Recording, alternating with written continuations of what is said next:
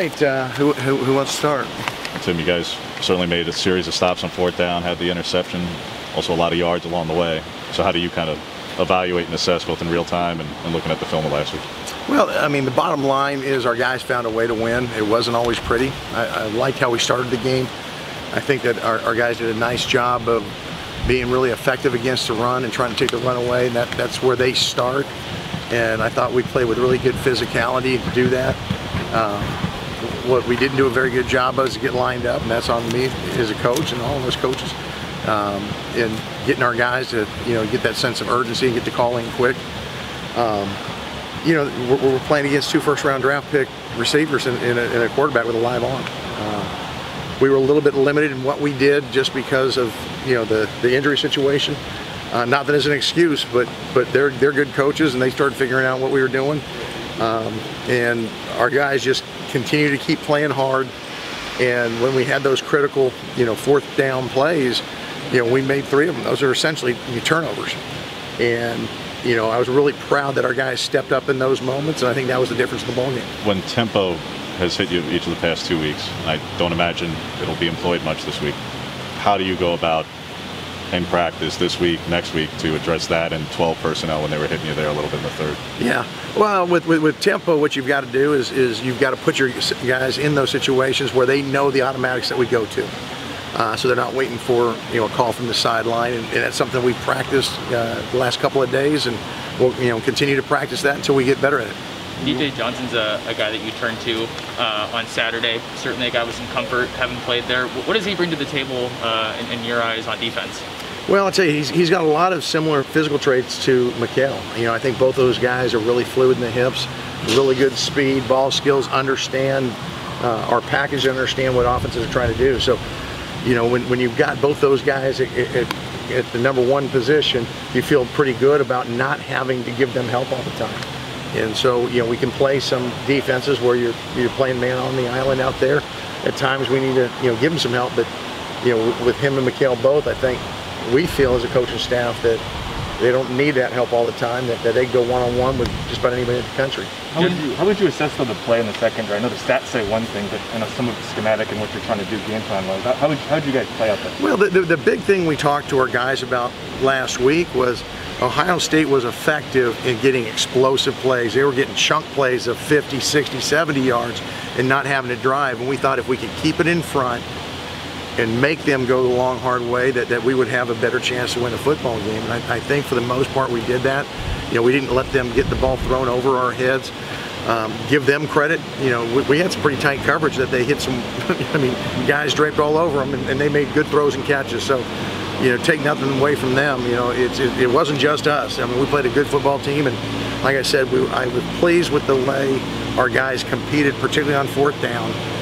And when it got down tight to the red zone, making them, go for it on fourth down and getting those stops. What was behind the thought, though, to have, I think, Triquez in that field as opposed to being boundary? What was the thought there? We keep mixing guys up just so that they don't get a beat on where guys are. Each week, we're going to look for different matchups and try to get our best matched up on their best. Last week was particularly hard because they had 3 excellent receivers, and it's like, pick your poison.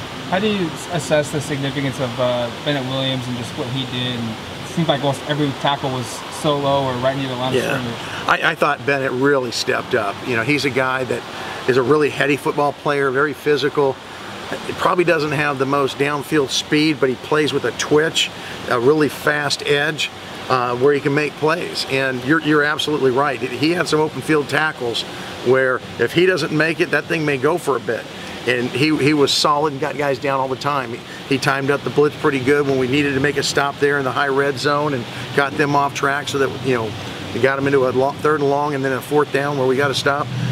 He's made a ton of plays for us, and between him and Jamal, we really feel good about that star position because both of them have that explosive ability. You employed a true dime last week. What did you see from Addison in particular to do that, and why you chose the corner combination as opposed to putting Jamal and Bennett together, put Addison deep, and I think it was Manning, Quez, Bennett, etc. Kale. Well, when we get into some definite throw situations like we did at the end of the football game, we want to look for our best matchups, and we're going to mix up some pressure, some man, some zones. One of the things that I think Brian does a really nice job of is playing that deep safety position because he's got such speed and range. And I think, you know, playing our dime package for him is ideal. And it's something that I think as he continues to play, he'll get more confidence, and then hopefully that'll translate to more, you know, normal down and distance situations. After Keith's performance last week, what do you want to see out of him making his first start in his home state? Well, you know, I'm hoping he stays healthy. You know, he got dinged up a little bit last week, but I'll tell you what, for a guy, you know, a year ago was playing high school ball to have to, you know, go into the shoe and play well. He played hard.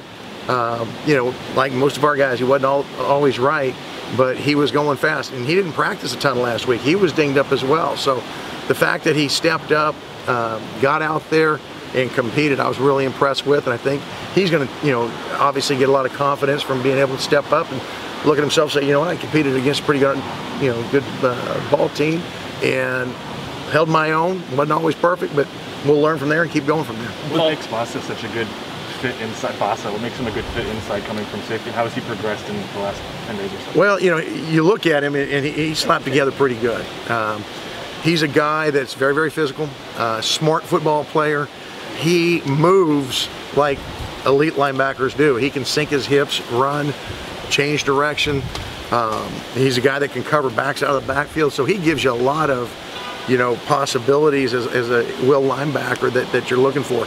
He was playing the dime backer position, you know, the first couple weeks, so it's kind of a natural progression. Obviously, his run fits are something we're going to continue to work with because that's a little bit new for him. But a lot of things he does was what he was doing as a star, which is, you know, glorified Sam position. What do you think you learned about this defense that you didn't know before you guys went to Ohio? Well, you know, I think we've got some decent depth of guys that'll compete, you know, and guys that don't flinch in a tough environment. You know, we were reeling a little bit there in the second half. You know, we gave up a couple drives, but in the, you know, late in that fourth quarter, the last 3 times they had the ball, they didn't score. And to have guys step up, have guys like DJ who caught a first down pass, and we repped him a few times last week as a defensive end, and, you know, taught him a couple of things. For him to go in and get a sack when we needed to was really encouraging. You know, you got guys like Brandon Buckner who in a, you know, third down role can really rush the passer. You know, he stepped up. The moment wasn't too big for him. So getting a chance to see some guys. Nate Hukalani, I mean, here's a guy who's walked on here, and the game obviously, you know, is in the balance, and he's out there making plays for us. And, you know, for all those guys to step up the way they did and perform when they had to against an excellent team, I think it does nothing but give our guys confidence, and it gives me confidence that no matter what happens, our guys will find a way. And what areas have you seen? Last question. And what areas have you seen Jabril McNeil make kind of the most improvement kind of since preseason? Well, you know, it's been tough on him because he started as an outside backer for us, so he moved halfway through. He played inside backer, you know, as a high school senior, so he's got some natural, you know, physical traits there. He's just got to learn the playbook a little bit better. He's a little undersized right now. We got to put some more meat on him, but we think he's got a really big upside. And once he understands more what to do and then puts that weight on, he's going to be a heck of a backer. Playbook-wise, do you feel like he's at least where he needs to be to get out there?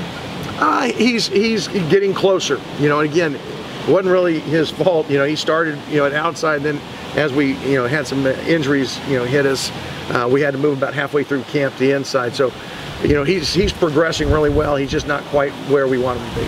Appreciate it, Tim. Thank you. All right. No, I appreciate it.